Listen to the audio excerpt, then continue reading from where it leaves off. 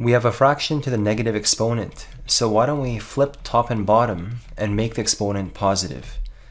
We spread the love top and bottom, and we now get 5 cubed, which is 125, over 3 cubed, which is 27.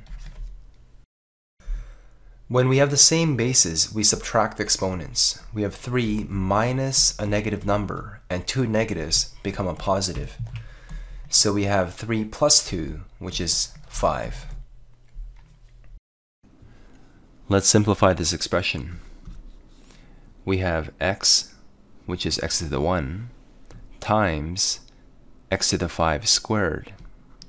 When we have exponent bracket exponent, we multiply. So on the numerator, we have x to the 5 times 2, which is x to the 10. And here we have x to the 3. And on the denominator, we have x to the minus 1.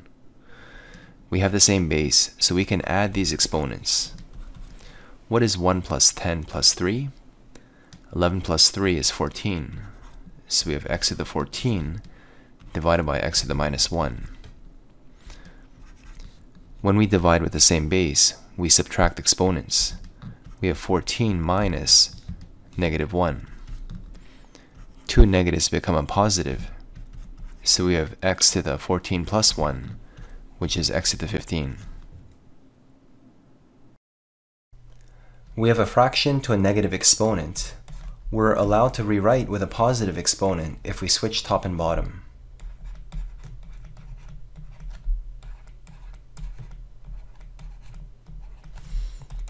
We now simplify the inside. 4 divided by 8 becomes 1/2. A squared over a cubed becomes a on the bottom. And y7, y5, we have y squared on the top. 7 minus 5 is 2. We now spread the exponent love top and bottom. And so we have y to the 6, because 2 times 3 is 6. And when we cube the bottom, we get 8, a cubed. Let's make some progress on this question by copying this part over here. So we have 2x squared y, and we're going to move this part to the denominator. So we now have 3xy all to the 3. We're going to spread the exponent love. This 2 is going to be spread here, here, and here. So 4 squared is 16.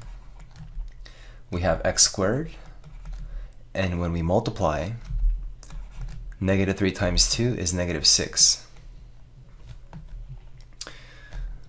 So carrying on, the 216 becomes 1 over 8. The x squares, they cancel out. We have y to the 1 here, and a y to the negative 6 here, so we can move this up, which becomes y6. y6 and y1 becomes y7. And we're going to spread the exponent love here. 3 cubed is 27. We have x cubed, y cubed. And what's 8 times 27? It's 216.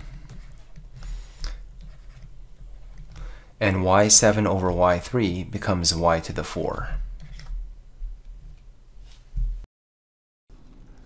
What's the meaning of x to the a over b?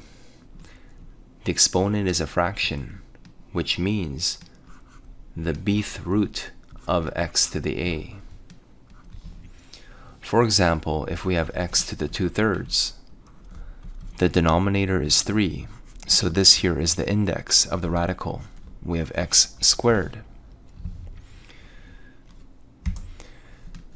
Now what about a to the 5 over 2? This means the square root, the index here is 2, we don't have to write it, of a to the 5. An alternate form would be the square root of a times a times a times a times a.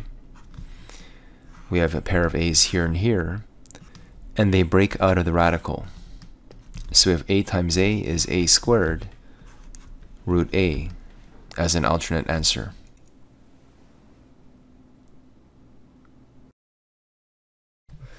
9 to the 1/2 can be rewritten as a radical, the square root of 9. The denominator, it corresponds to a hidden index of 2 here. So the square root of 9 is simply 3.